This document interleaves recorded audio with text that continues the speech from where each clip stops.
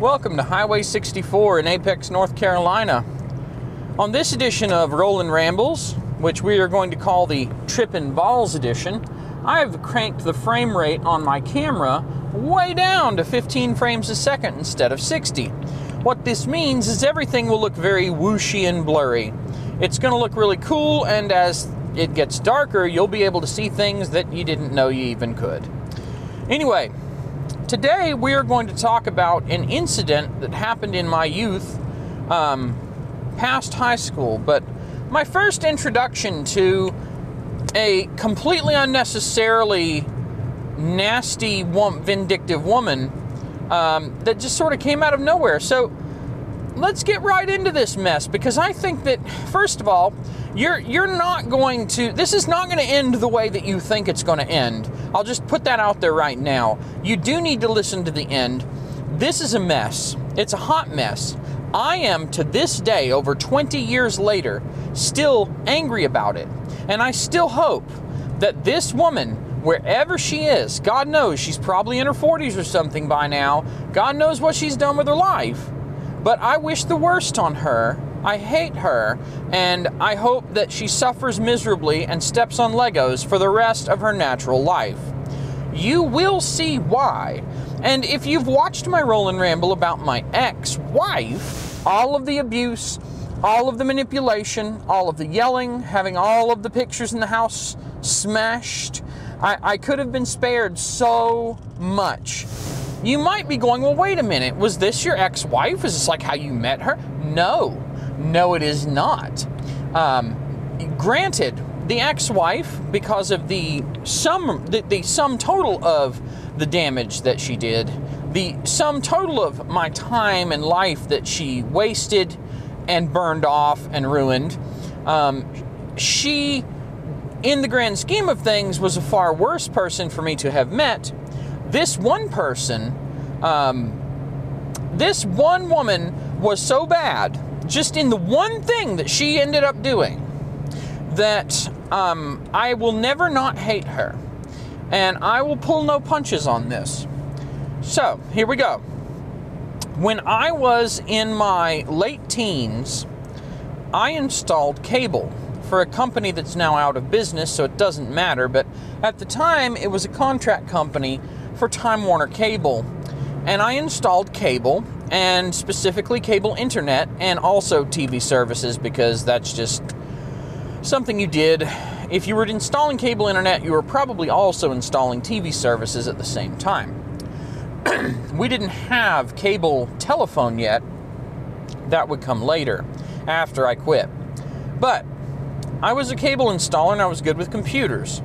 It got to the point that me being good with computers was actually a big benefit, because one of the things that was required to get paid as a contractor installing cable internet, to verify that you actually got on the internet, that the connection worked when you walked out the door, was that you had to get a public IP address. Remember, there are no one has net routers yet. Those things are in their infancy. Wi-Fi almost doesn't exist yet. So Wi-Fi actually started to be deployed near the end of my cable installation career. So we're just installing computers. We're installing internet to single computers, and those single computers are getting a public IP address. There is no firewalling, no NAT, nothing.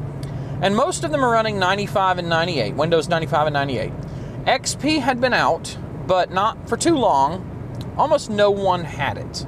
Almost no one had Windows 2000 either. Almost everything I saw was Windows 95 and 98. Most of it was Windows 95.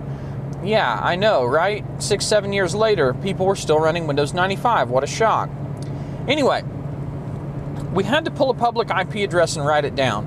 Otherwise, we wouldn't get paid for the internet connection, because we couldn't prove that we actually got it online. There is an element of unfairness to this, because while it was technically our job to do this, to get this internet address, to get them online or whatever, it's not just the cable network or the cable hardware that can get you on the, that can have a problem getting you on the internet. It can be the computer. And in the days of Windows 95 and 98, there were a lot of problems. People do not realize how damned good they have it with computers today. Stability was a dream, really. Stability in computing was not something you could really expect out of a 95 or 98 machine. On a long enough timeline, they were guaranteed to crash and have to be rebooted at some point. The nice thing about NT and 2000 and XP, all the NT kernels, was that, okay, maybe not. Maybe it's not so easy, especially for NT4 and below, to get everything up and running. But once you had it up and running, in general, once you had everything figured out, it would be more stable. If you touched it, it would break in horrible ways, and you would suffer miserably trying to get it to play nice again, because NT was only stable once you got it stable. But until then, you install a service pack, you basically prayed that everything didn't come crashing down. It was bad. So we are spoiled on NT5 kernels and NT6 today, where before, back in those days, stability was a joke. And one of the things that came along with that is the old Windows socket system was notoriously fragile. The layered service provider architecture of WinSock, you could insert things into the LSP that would, I mean, it's layered service provider means exactly what it says. Basically, all these things would filter what went through network interfaces and decide whether or not they wanted to do anything with it. So if you installed an internet firewall or antivirus or whatever, or if you installed like a packet capture monitor, it would install a WinSock service layer, and that would intercept packets and decide what to do, if they wanted to modify them or replace them or trigger some action or whatever. So WinSock LSP, back in the day, you could have an item in the layers that was not behaving well, that would essentially cut off network connectivity. That would make it so it just couldn't talk. Your machine just flat out could not talk to anything else properly. And it was immensely frustrating, because if something in the LSP broke, you could not pull a public IP address. But cable guys, especially back then, didn't know jack about computers. They didn't know squat. So these cable guys who didn't know anything about computers to speak of, had a minimal working knowledge to get that IP address, check the internet, whatever, but they didn't know how to fix them. They didn't know how to do maintenance. They didn't know anything about software architecture or any of that. These are pretty normal guys. A lot of them didn't even have good troubleshooting skills, but the thing is, cable doesn't require that. Cable requires a warm body that can be trained to do some things. And your technical skills don't have to be that great. Actually, you can make pretty good money doing cable installation if all you do is bust your ass to move quickly. As long as you can get the job done most of the time, you're good to go. But anyway, cable internet, you had to pull a public IP and document it to get paid, and the computers could easily end up causing you to be unable to get online. That's not your problem, that's the customer's problem. It's their computer, right? So because of this, I started to get real good at fixing this, and I would actually get pulled off of jobs to help troubled technicians get a public IP so that people could actually get paid for their work. Unfortunately, I made the mistake of being a pushover and doing that without realizing, hey, I'm not getting paid for that. But that's another story. Anywho, what does this have to do with the woman that you hate forever? Well, it became sort of a habit, muscle memory even. I could fix computers without thinking about it at this point. I got so good at fixing things that I got into this habit of just fixing things, and it persists even today, although I am quite the master today compared to what I was over 20 years ago. So I met this girl in I think an AOL chat room, on AOL Instant Messenger. Her Instant Messenger name was RhayvenAngel, R-H-A-Y-V-E-N, or at least I think it was. That could have been some other girl, but I'm pretty sure it was RhayvenAngel, and she lived in Graham, North Carolina. She knew a guy named Archie that I bought these little show swords from, who's a real cool guy, and I think he's dead by now. And you know what? I don't care. If she'll never find this video, and if she does, then hey, you, lady, I hate you. You were an asshole to me. What you did was unforgivable and unconscionable, and I hope that you rot in hell. Anyway, she'll never find it, but there it is if she does. And I could be wrong on the AIM name, so just don't hold me to it. Anyway. Editing Jody here. Think I found her. This dating profile that hasn't been used in years, but apparently updates your age automatically. About my age, about my area, and it's good to see that she's fat, in an open relationship, and a single parent at the same time. There's some weird stuff going on here, but the picture is not of the other girl that I thought it could be, who I have no malice whatsoever towards, so I'm gonna go ahead and say that this is her. Screw you, lady. I was autistic. I continue to be autistic. For some reason, you don't grow out of that. But I was also extremely socially incapable. I was inept. I was socially disabled. I didn't know how to make friends, much less pursue someone in a sexual way. So, you know, trying to meet girls was tough, pretty much impossible. And then I end up invited to this girl's house, which, you know, the red flags probably should have gone off there, because why would a girl just invite me over from the internet? But it was a much more innocent time. The whole predator thing wasn't really that big of a deal back then, because honestly, there weren't that many people. There was still a degree of barrier to entry, and I don't know, we were just there was a lot, it's sort of the good old days of the internet. Anyway, I go to this girl's house, which was like some trailer. There were some dudes there too, that I guess lived there as well, and I didn't know what to do. Like, how do you even pursue this? I don't even know if she invited me over because she's interested in getting to know me, or if she's just like, yeah, just come hang out, whatever. So I get there and I'm immediately just like, nah, I don't know what I'm doing. I have no idea what I'm doing. So what do? Well, you know, I sort of end up through one means or another. I don't remember many details, but I end up in front of her computer. Computers are my comfort zone, so I landed in front of a computer. I don't remember why. I don't remember if I was just like, hey, I can fix up your computer, man, while I'm here.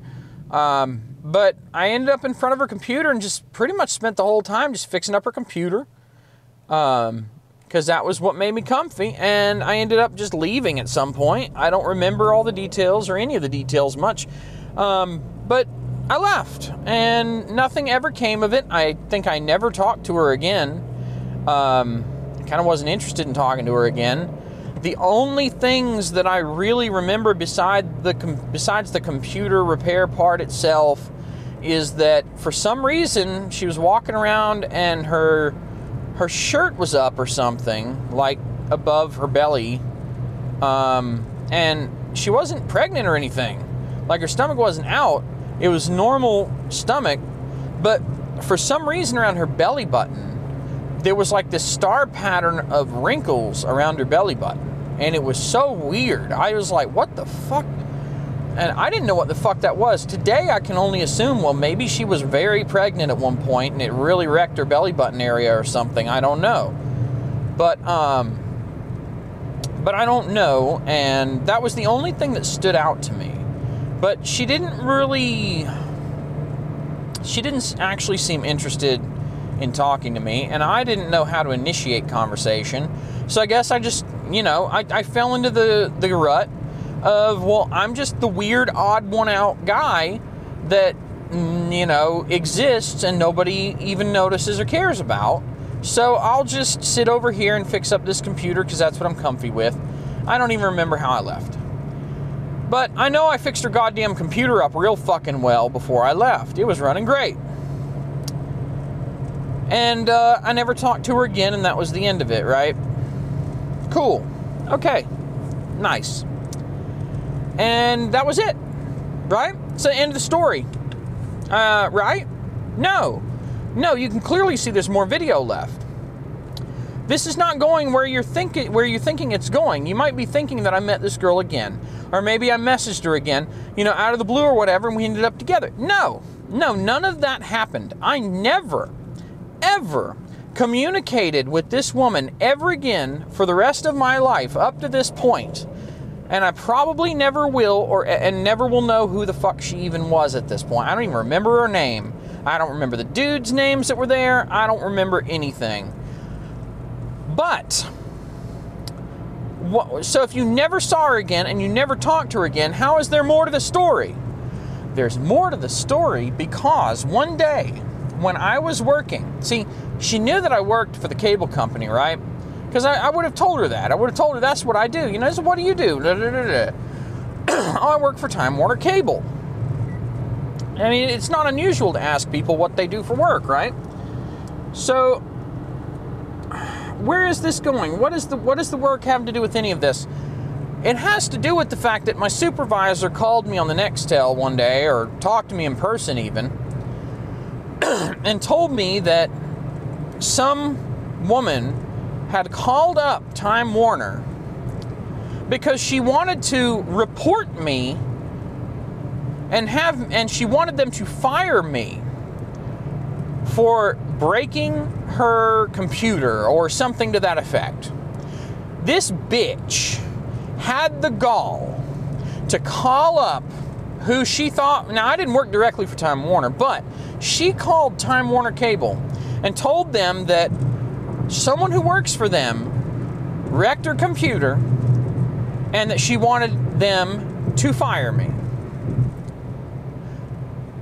I never talked to the woman after this. She never talked to me. So I want you to think about this for a minute. Hang on a sec. The po-po pulling someone over.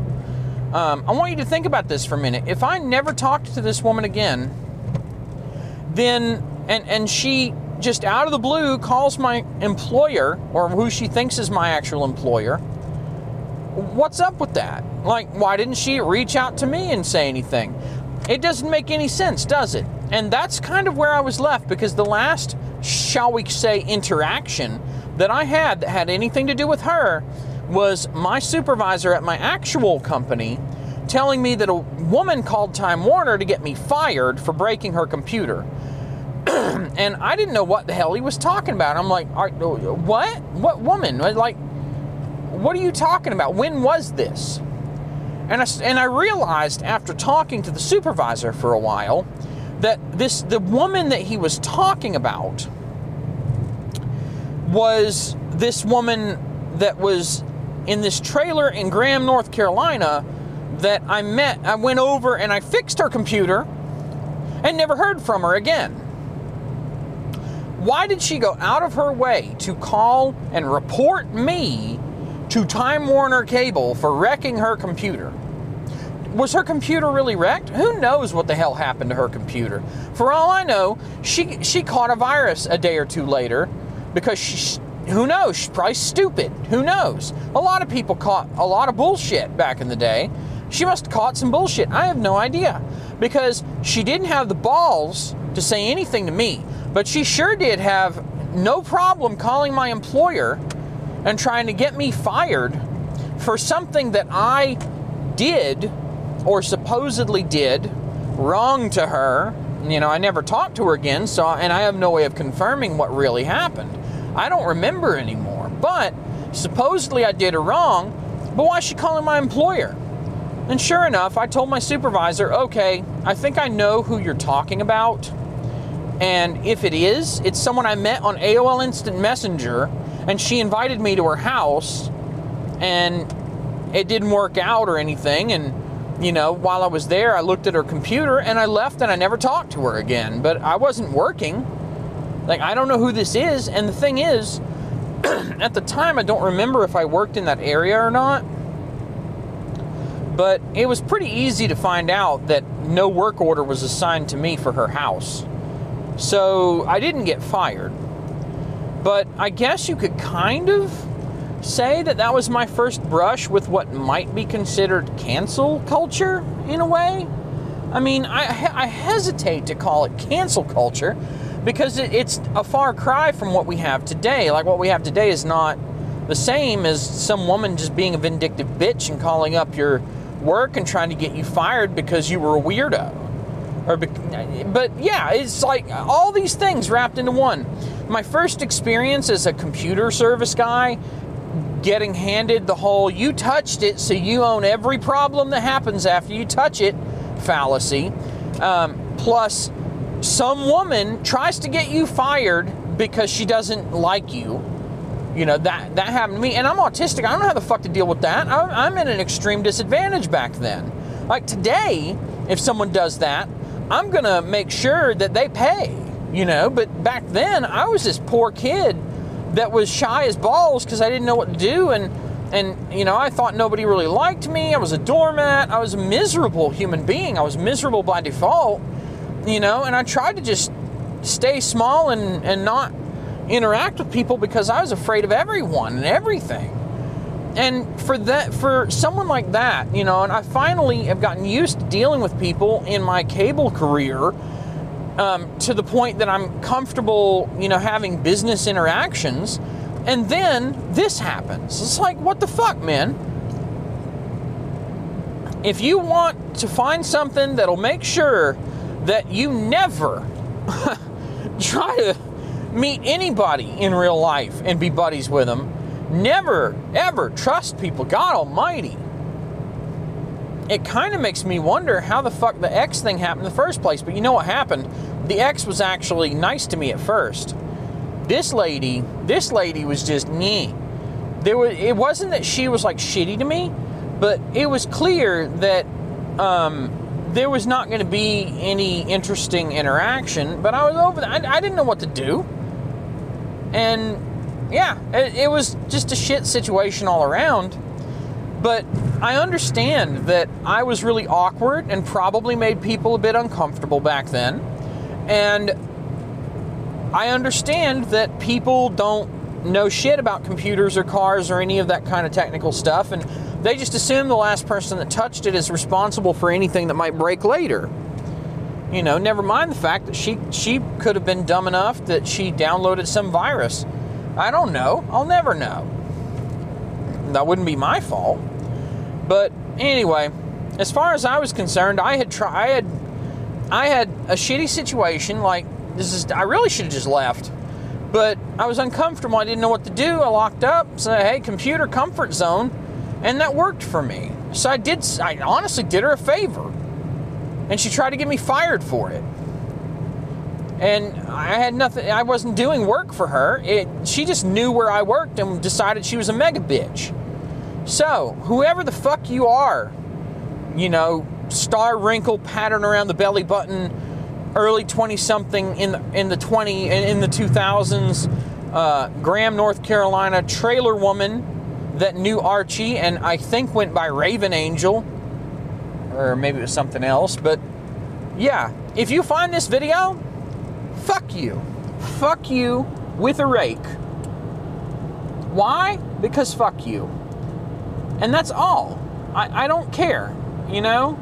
I don't care if it's a dick move for me to be like that, you know? It's one of those things where, had it been anything else, if someone called and tried to get me fired later in my life, it'd still be a dick move. But there's just, it's so incredible to me. I don't know what the fuck to say at this point. Like, what would you do? You know? It's not like I was some 30-something with experience in the world and all that.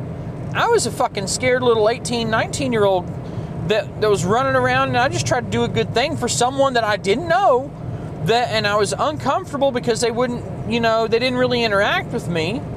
Like, they just sort of left me to my own devices in their stupid house, you know? And then they try to get me fired for trying to do them a favor. Fuck you.